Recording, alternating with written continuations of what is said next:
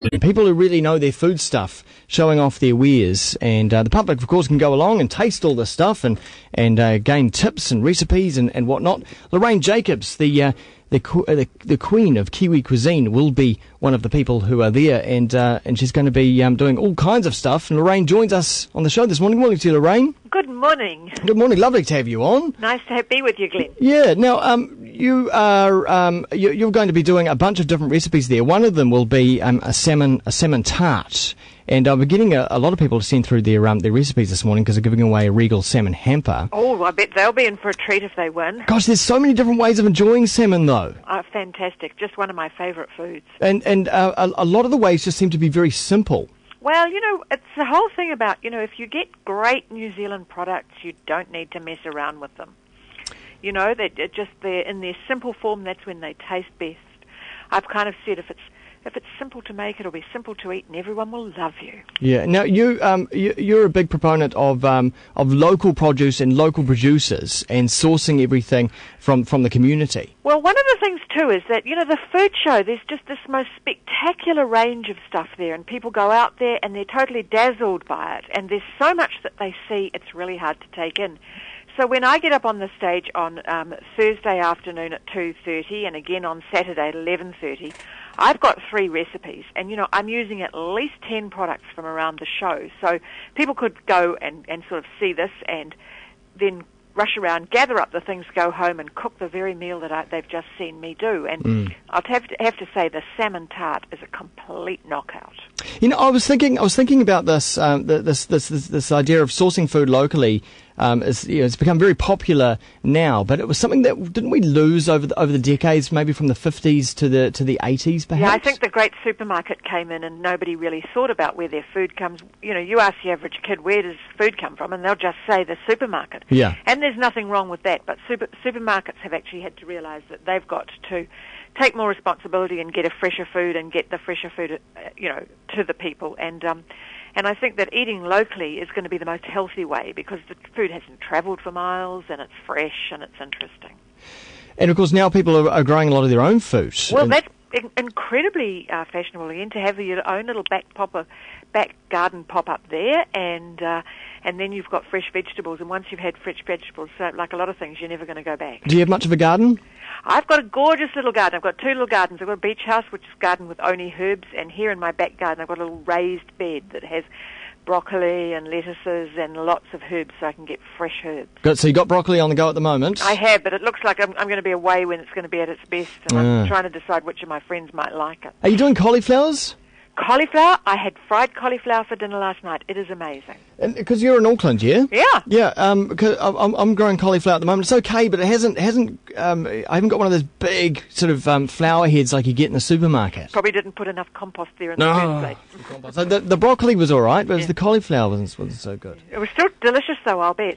It was indeed. Now, this salmon tart, yes. Can you give us a brief description, a rundown how to do it? You don't even really need a recipe, you just have to think about it. You get some already rolled out, those pre-rolled sheets of puff pastry, and then 3 onions. If you just fry them up until they're sort of lovely and sweet and tender, put them on top of the pastry and then put that into a hot oven and cook it. And then when it comes out, you've got this sort of onion tart.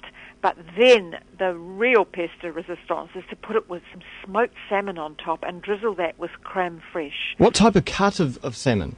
Oh, that's the already cold smoked sliced salmon. Okay. And so put these. Actually, you could put the hot smoked salmon too. Yeah. Big chunks of it all over the fish.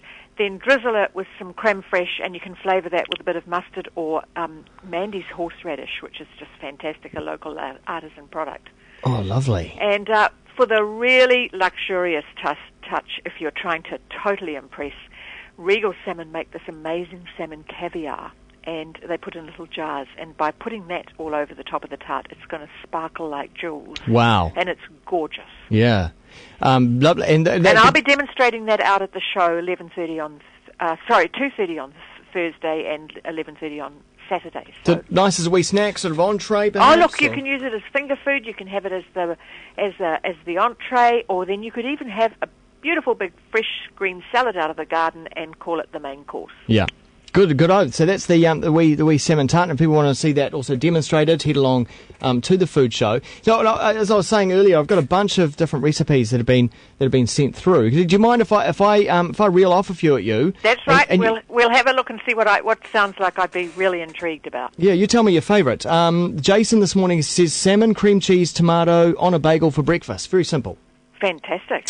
Which is actually one of my, if I can tell you my one, it would just be a bagel, cream cheese, salmon, some lemon drizzled on top, salt and pepper, and some capers. Oh, you might be winning. What about this salmon risotto? Smoked salmon, lemon zest, and juice added to a basic risotto. You can add asparagus and season to make it extra good. Well, that sounds nice too. Yeah. Salmon that has just been smoked on a plank of cedar. Yes, Yep. hard to get the cedar though. Yeah, oh, that's true. What about a salmon sushi train with a twist? Prep and now I don't know if you understand this one, but prep and fashion, sticky rice, loco in for freight cars. I can just see this. One-time salmon slice per car. Load them up with wasabi. That's the thing. I think the sushi train's got a bit of rye there. I think so, yes.